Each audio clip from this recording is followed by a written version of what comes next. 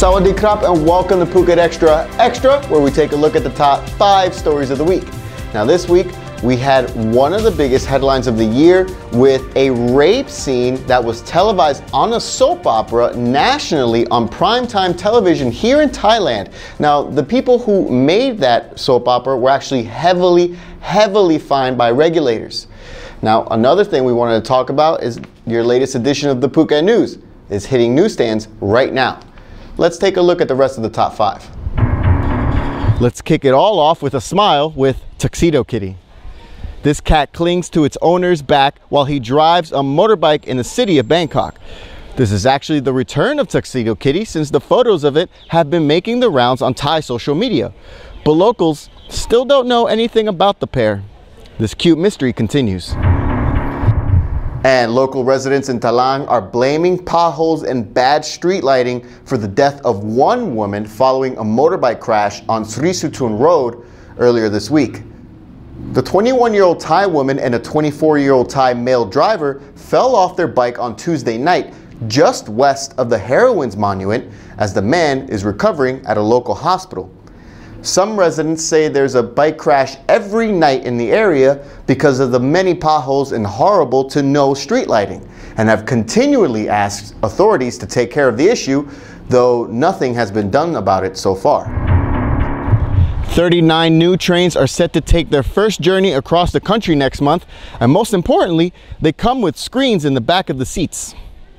The State Railway of Thailand unveiled the first batch of modern trains yesterday, with service set to begin on the Bangkok to Chiang Mai route in August, and more routes to open up to Hat Yai, Nong Khai, and Ubon Ratchathani by September of next year. The new trains also have vacuum toilets, surveillance cameras, and a communication system at your seat where you can order food and beverages. The fare for the routes on the new trains will remain the same. And Thai broadcasting regulators are handing down the first ever fine against the nation's biggest media conglomerate for depicting rape and violence against a female character. An episode of the Thai soap opera known as Club Friday showed a man raping a major female character on the show, and then later searing her face on a motorbike exhaust pipe. GMM Grammy, the company behind the series, was fined 50,000 baht for the episode that originally aired back on May 3rd and aired again just a week ago. Thai regulators say the scene was deemed obscene, was profane, and was harmful to people's mental and physical health. And it just comes weeks after the rape and murder of a teacher in Saraburi province, prompting calls for mandatory death sentences. And Thai badminton is taking a massive hit as reports say 21-year-old star player Ratchanok Nongmay Intanon tested positive for a banned substance during a major competition back in April.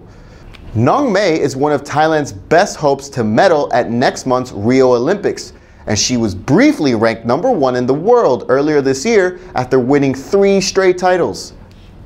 But the Badminton Association of Thailand is adamant that Nongmay is clean, dismissing reports and saying that they have not been informed about possible doping from the World Badminton Federation. Nongmay could bring back the country's first ever Olympic medal if she's allowed to compete next month. And thanks for watching Phuket Extra. Don't forget to catch us on Phuket Extra on Monday. Until then, stay classy, Phuket.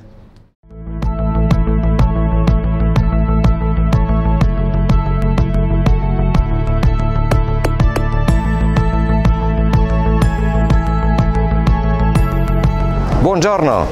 Bonjour. Hey. Assalamualaikum warahmatullah. Buenos días. Nin hao. Здравствуйте. Привет. Guten Tag, ich spreche Deutsch. สวัสดีครับ We are ready to provide international medical service with warm Thai hospitality. Call us at 1719.